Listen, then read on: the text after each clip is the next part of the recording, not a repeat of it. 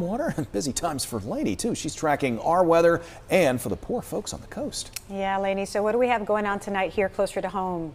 Well, we've got the gray skies. We've had them all day long. We also have breezy conditions. Those winds are going to get stronger, at least over the next several hours. Also, heavy rain is going to really pick up in the Piedmont Triad. Now, if you're in the mountains and foothills, the far northwestern areas, not as much of an impact from this storm system. You're farther away from it. But in the Piedmont Triad, we do have a risk for flash flooding as well as the potential for damaging winds. I'd say flooding is our greatest threat, biggest concern. That slight risk extends through the Charlotte area, Triad. Notice, though, more of a threat down toward the coast, and you can see that thankfully the rain has come to an end south of Wilmington, but they have had excessive rain. We'll talk about that in a second. You can now see that heavier rain starting to work its way toward Charlotte as well as the Piedmont Triad. Notice here that when we start to get into the reds and the purples, we're in that 4, 5, 6 inch range. When we start to get into the grays and the whites, we are up close to a foot, if not more, of rain. So if we take you in a little closer here, just south of Wilmington, many of you head down to Wrightsville Beach, Carolina Beach and Southport.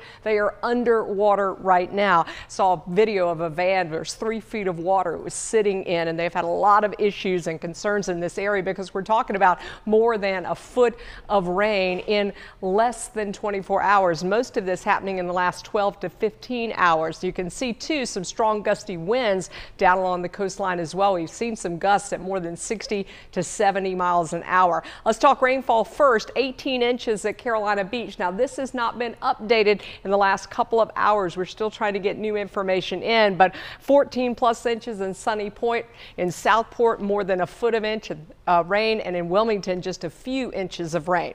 Thankfully, we are not going to see excessive rain like that, but we are going to see a couple of inches of rain, and there could be some flash flooding in our area. So we've got that flood watch out, and it's mainly for our southernmost Triad communities, Winston-Salem, Greensboro, Burlington, down toward Lexington and Asheboro, and that flood watch is going to stay up through tomorrow morning. So far, we've seen 1/10 of an inch in Winston-Salem, close to 1/4 of an inch in Greensboro, and now getting closer to 1/2 of an inch in Burlington and Asheboro, and that's because the rain has been picking up over the last hour. Bright yellow means very heavy rain. So from Burlington over toward Greensboro, it's continuing to work its way to the west toward Kernersville and Winston-Salem. Heavy rain too, now moving from Asheboro over toward High Rock Lake, Lexington and Denton, and that heavy rain is going to continue. Our wind gusts have also picked up over the last hour or so. I've seen some wind gusts at close to 30 miles an hour in and around Burlington. We could see some gusts at 30 to 40 miles an hour, and that's why that wind advisory is up, and it's up until 2 a.m. So the window, again, mainly most of this is going to be impacting us between now and about midnight. So we've got a wind advisory for Davidson, for Randolph counties.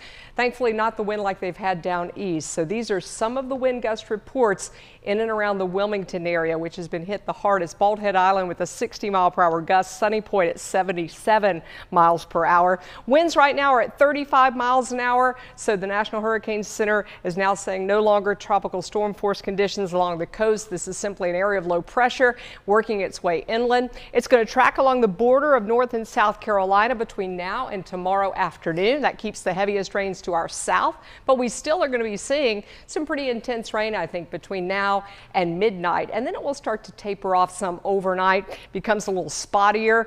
We've got clouds around. It's still going to be unsettled throughout the day tomorrow, but not steady rain. So you'll be able to get out. You'll probably want your umbrella just in case, but I think rainfall totals will be close to 1 inch in most communities. We could see 1 to 2 inches in some of our southernmost communities, and less than that to the northwest. Here's your forecast for your Tuesday. Impact for the morning when we see rain most likely, tapering off some in the afternoon. It's still going to be breezy. That northeast wind at 15 to 30 miles an hour. Should be warmer tomorrow with highs in the low 70s. We've been in the 60s all day today.